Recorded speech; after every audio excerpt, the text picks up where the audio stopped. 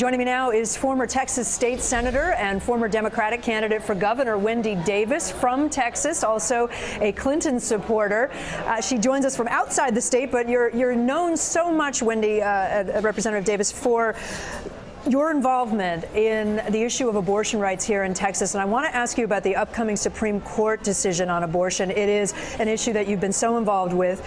The Supreme Court next week considers striking down the Texas law that has forced all but 10 abortion clinics to shut down in the state. Do you think there's a good chance, given that we have a 4-4 split on the court right now, of that being struck down?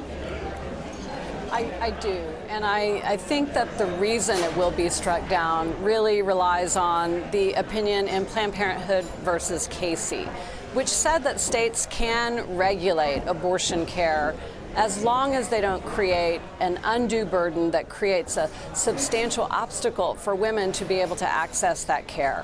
And certainly the months since that law passed in our state, we have seen an undue burden on women. There are many instances that were filed as part of the amicus briefs in this case, as well as those in the main briefing.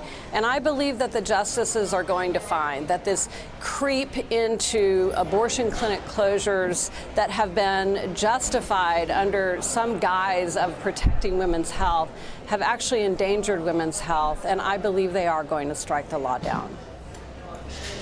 Let me ask you about the battle here in Texas between the two Democratic candidates. You obviously support Hillary Clinton. She holds a solid lead in the state, according to our recent polls. But when you look at young people in particular, you see that Sanders leads 61 to 30% in Texas.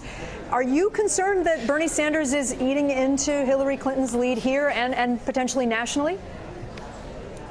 I'm not concerned about what I see happening in Texas or on the national landscape enough to believe that he's going to eat into the Hillary Clinton lead in a way that will make him the nominee.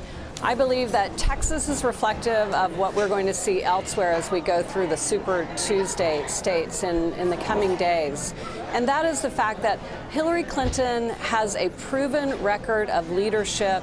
People have come to know her as someone who is fighting for them, not someone who's coming and asking for their vote late in the day and demonstrating some connection to issues that they care about, but someone who's been on the ground. As you know, Hillary Clinton cut her teeth in Texas, helping to register voters in South Texas many, many years ago. She's been on the forefront of so many of the things that matter to people in states like those in the South, like Texas, where we've seen an assault on voting rights, we've seen an assault on reproductive rights, we've seen an assault on immigrant protections and rights, and Hillary Clinton has shown time and time again a record of supporting what people in Texas want to see, and I believe it's what's going to lift her up and over the line to become our nominee. And just real quickly, do you question young women who are supporting Bernie Sanders? No, I respect that Bernie Sanders has a wonderful message and a tremendous appeal to young people across this country.